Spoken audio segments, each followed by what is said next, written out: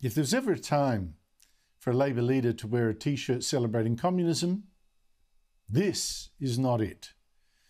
But there was Tasmania's new Labor leader, David O'Byrne, on the far left, with his politician's sister wearing a shirt teaching us how to be a good communist, if such a thing exists, a good communist, with a fist, his shirt instructs. Now, I should ask that O'Byrne does have form. His chief of staff used to be a member of the Communist Party and praises communist writers. Now, we've all had our ideological excesses, you know.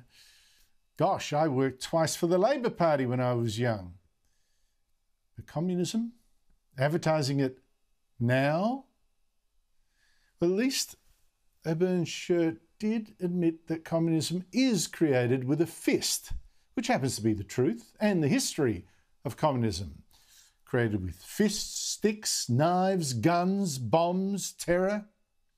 And we're seeing that right now, which is why this is exactly the wrong time for Byrne to be indulging his inner totalitarian.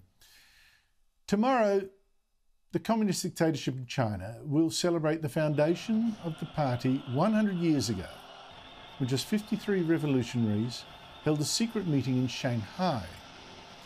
But look at China's bloated dictatorship today. Now it is a threatening and aggressive superpower, threatening war, bullying Australia, crushing democracy in Hong Kong, arresting democracy activists there, and last week even raiding Hong Kong's biggest pro-democracy newspaper, arresting senior journalists and forcing the paper to shut. What a terrible, terrible day for freedom for any of us who lived in Hong Kong. And also now China jailing up to 100 or 1 million Muslim Chinese, arresting 2 Australians simply for criticising China. This is the worst time for a Labor leader to raise a fist in support of the communist ideology that inspired such evil and others like it. And you know, there are young Chinese here in Australia who will be shocked by that sight. Until the virus pandemic, around 10% of our university students were actually from China, extraordinary numbers. And among them were a few students whose business it was to keep the others in line, make sure they didn't drift too much to the west. And so Chinese students at Queensland University who were protesting for democracy, as they should, were attacked by ultra-nationalist Chinese students. And pro-Hong Kong stands at Melbourne and Sydney universities, they were torn down. And Chinese students have now told a Human Rights Watch investigation here that this intimidation didn't stop there. If you protest against the Chinese Communist Party abroad, they will find people you love to make you pay. I received a message from a mainland classmate. He was like, "I'm watching you. I support the Hong Kong police." Personally, I felt really scared. I went to see the uni psychologist because I was so stressed. Students were bad-mouthing me, that I was not loyal to the country. I started a Twitter account because I was in Australia. I thought it was safe here.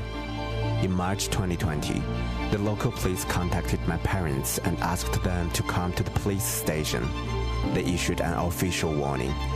They said I must shut down my Twitter, stop spreading anti-government messages, and if I don't cooperate, they may charge me with a crime if I ever come back home.